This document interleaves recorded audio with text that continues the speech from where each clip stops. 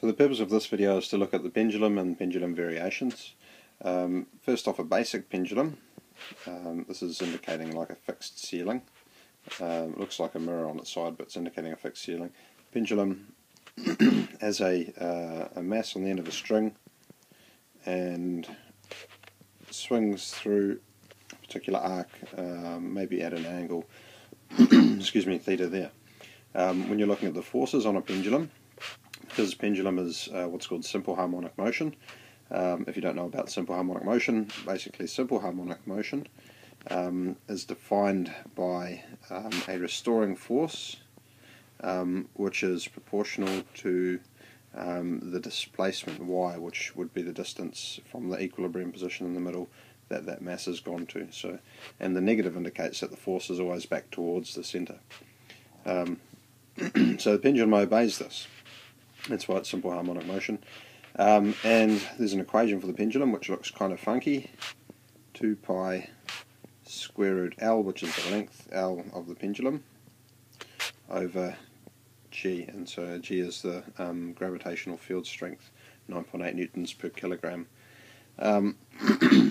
This formula is quite important to know, especially at level 3. And you can learn how to derive it. I might do a separate video deriving this formula because it's one of the really cool derivations. There's 2 tricky assumptions which have to be made and a lot of very careful understanding of the concepts that build in to get to this formula. So if you can understand how to get this formula, how to derive it, you'll have a pretty good understanding of a lot of physics.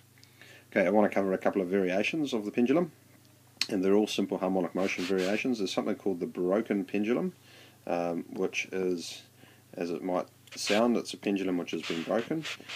Here's our normal pendulum, but in the middle, in the center, there's a fixed rod. Okay, and as the pendulum swings past, it'll hit that rod, and then it'll swing through at a shorter, so as it's coming this way, it'll swing through at a shorter length. So we've got this, what we would call maybe the broken length and the normal length here. So in effect, this is 2 half pendulums added together. 2 half pendulums of different lengths. One is the long L length and the other is the small b length. So if you were writing an equation for this, it would be the period is half of 2 pi square root L over G, which is just pi square root L over G, plus pi times square root the broken length over G. So that's, if we look at the pendulum equation above, 2 pi square root L over G, we've dropped the 2 because we're only interested in half the period because it stops halfway through and it becomes a different length over here. And then we're interested in the same thing here, but we've got L and B instead of L, and we've dropped the 2 again because it's only half, because when it comes back the other half is at the longer length. So that's a pretty cool variation. Another couple of really quick variations. Is that what I said? I'm a little bit sick, so my brain's a wee bit foggy. You can have a pendulum set up like this, where you've got like a log of wood or something down the bottom here, and 2 strings here, and you can either set it in motion by rocking it side to side.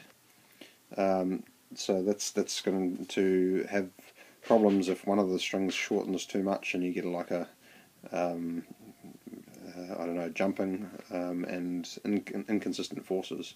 But anyway, that's one variation. You can also twist this so that you would sort of twist it around one way, wind it up, so that these verticals start to twist and wrap around together, a little bit like a DNA spiral, and then you let go and it unwinds. But that's called a torsional pendulum, I believe. And they all more or less follow the rule. It is, as far as I understand it, simple harmonic motion. I don't know the equations for these, but I would imagine you could come up with variations of the above equation which would work. This one here, torsional pendulum, seems like it might be more of a spring situation. This one here is a torsional. It might be more of a spring situation, so the equation might not be quite the same. So there you go, it's a pendulum and some variations.